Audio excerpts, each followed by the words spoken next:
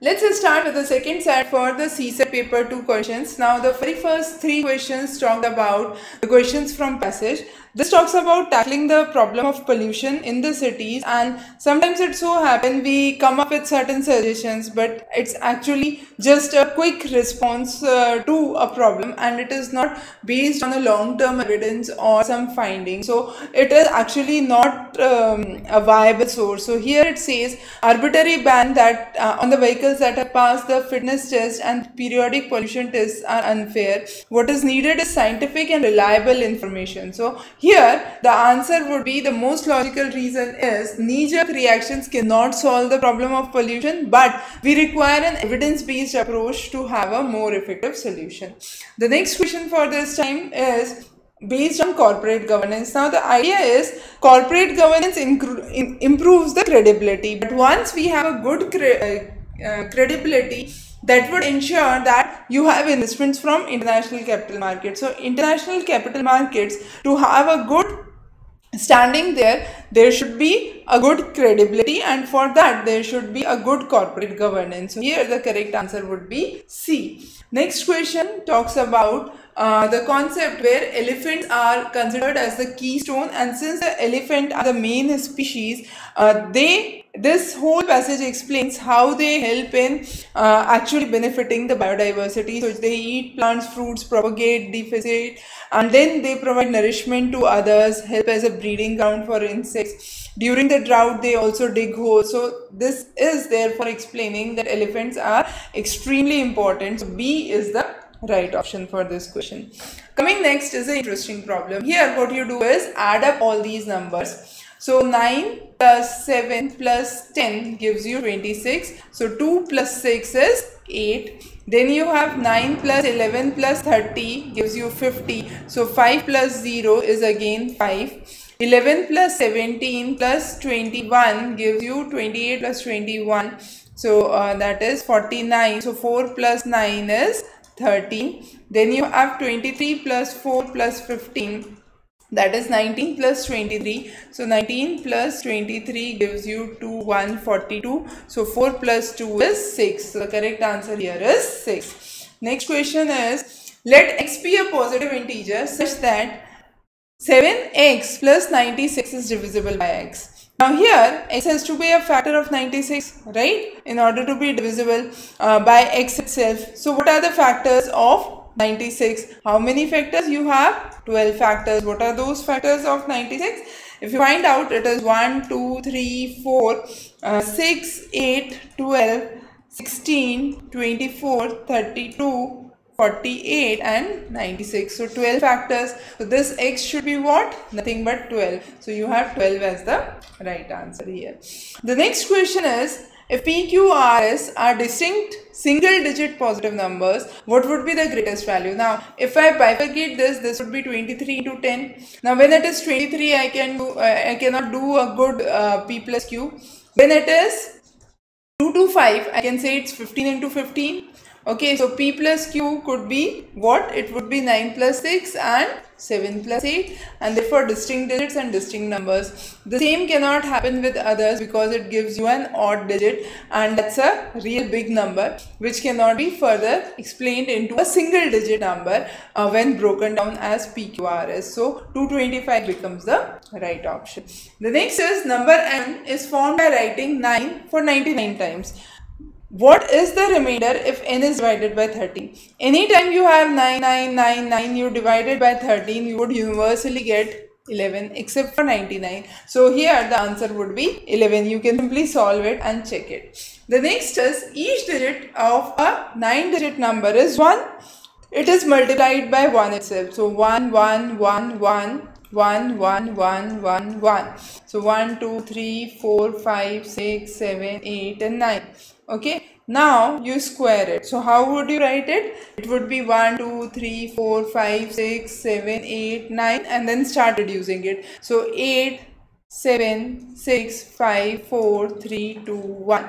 Now you add all these digits and you get the answer, that is equal to 81. You can just solve it, add all these. So 1 plus 2 plus 3, so on till 2 plus 1. So adding all these digits you get the number as 81. Next here is another passage set questions which says in India segregation of municipal waste is at source is very rare. So we do not have recycling, and most of our waste is like biodegradable coming from the food waste, and that solid waste is more than 50% in terms of the waste that is there, and therefore biomethanation could be a good process. So based on the passage, it does not neither talk about government or private sector, so both the statements are incorrect, so neither of them would be the answer here. And then what best reflects the passage is segregation of municipal waste is the first step to ensure success to waste to energy.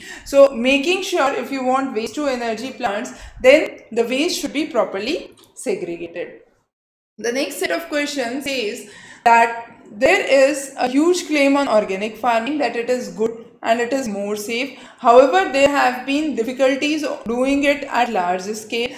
Certain plants like datura and leaf spray have atropine, and if not applied to the right dose, they can affect the nervous system. So, unfortunately, how much and when to use is a very important aspect. So what to spray, how much, where to use is important. So based on this passage, what assumption can be made? Organic farming is inherently unsafe. We cannot say that, but farmers and consumers need to be educated. That's true. So we have 2 only as the right option.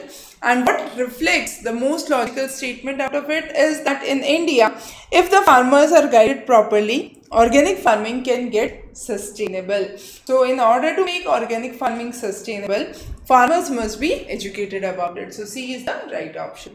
The next is the food consumption patterns have changed globally. We are now moving towards growing millets. Moreover, if we are doing monoculture, it can affect not only the food security but also nutritional security, right? So dependence on only few crops would have negative consequences on the health. That's correct. And government policies regarding food planning must incorporate nutritional security. That's again correct. So 2 and 3 are the right options here. 1 and 4 are incorrect. So B is the correct option for this question.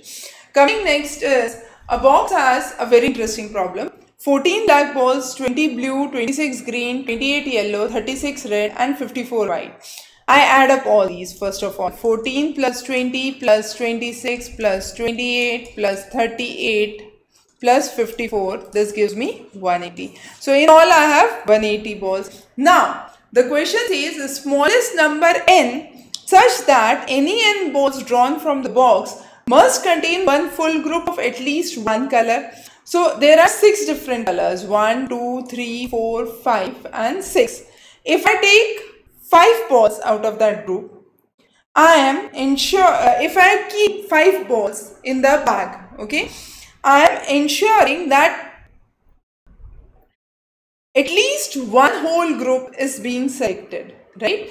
So at least one color is 175 would be the right statement here. I repeat again, when I am leaving 5 balls, okay, that means it could be one from black, one from blue, one from green, one from yellow, one from red, but still I have one whole group that is there.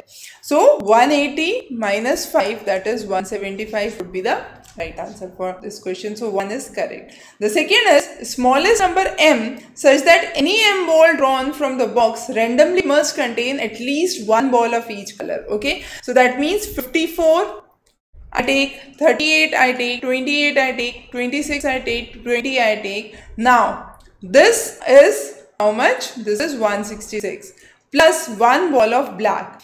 Now this ensures that at least one ball of each color would be there. So 167 would be the correct answer for this question. Understand, this is a very interesting problem. So again, both the statements here are correct. In one question it is saying I have to have how many balls, so I leave one ball of each color and then I ensure that one whole group could be there, right? However, in the second case, I am drawing the maximum number of balls. So all the whites, all the reds, all the yellows and greens and blues, and then one black, and then I can say yes, at least one ball of each color would be present. So both 1 and 2 would be the correct statement.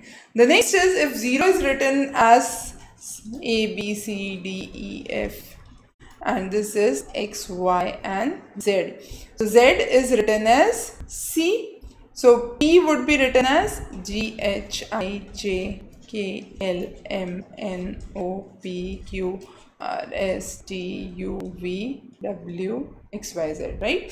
So P would be written as, I leave two spaces and jump, so S. Okay, so it would start with S. The next is O, so I won't do that. The next is C or D. So R changing to U. So R changing to U, again leaving two spaces. So A would be changing to D. So again, 1 cannot be the answer. This would be the answer. B is again common for all.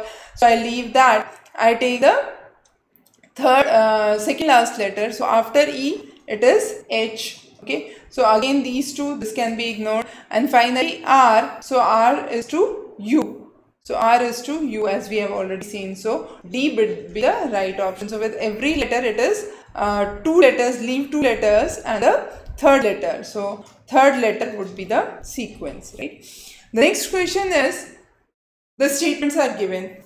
A is elder than B, C is equal to D, E is youngest. Okay, so in the sequence, E is youngest, F is younger than D, so F is younger than D, and F is older than A. So I can write it as, and then complete my statement. So all the statements would be required in order to reach to this conclusion. So this is very, very important. Now I cannot even leave this statement that E is youngest, because if I don't know E is youngest, then I don't know where to place E, right? So to determine the oldest, I would require all the statements from the given statements. Very, very simple. If I remove this statement, I cannot say who is the oldest, okay? Because I know F is younger than D. Okay, so F is younger than D is a correct way. Okay, if that ways you take, and if you try to remove this statement, I don't take this statement into account. But again, then I cannot say who, C or D is elder, right? So I have to take this statement also into account. So that means I have to take all the 5 statements into account in order to answer this question, saying that who is the eldest among the group. So all 5 would be the right option. The next is a question on blood relation. So A and B are husband and wife. Okay, A and B are married couples. D is the father to C. E is the son. A and C are sisters. So A is daughter, and A is again daughter, and C is again daughter. So B is the husband. Now the relation between E to B, I can say yes, he is the son and sister's husband, so brother-in-law relation. But the question is asking which of the following statements are sufficient. So I must know that these are husband-wife, okay, because I want to derive a relation between E and B. Now I also need to know E is the son of D, and A and C are sisters, and C is the daughter of C is the child of D. So that means I need to know all the 4 statements in order to come to this conclusion. So all the 4 would be the right option here. The last question for this set: choose the group which is different from others. Now here all the numbers are prime, all the numbers are prime, all the numbers are prime. Here 91 is not a prime number, it is 13 into 7 is 91. Okay, so D becomes a different answer here. So those were the next set of questions that we did for CSAT paper 2. We'll be coming up with further next set for CSAT soon. Stay tuned.